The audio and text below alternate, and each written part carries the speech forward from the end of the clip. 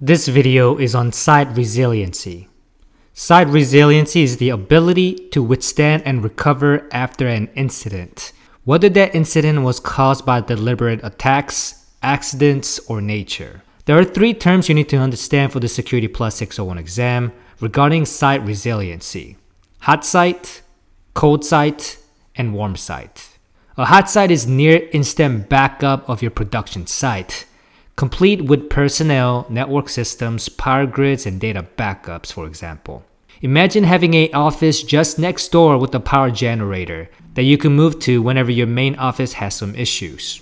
The point of hot site is to provide no downtime in operations when switching from the host site to the backup site. This sounds appealing, however, it is quite costly. For many businesses, there needs to be cost to benefit ratio done to see if it's worth the investment in hot site.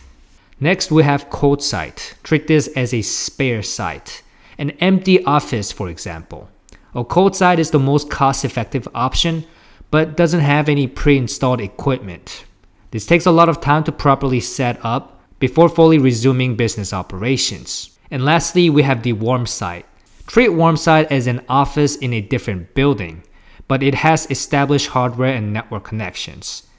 It might not quite be the same setup, but the baseline requirement is there and almost meets it, and it just needs a few tweaks.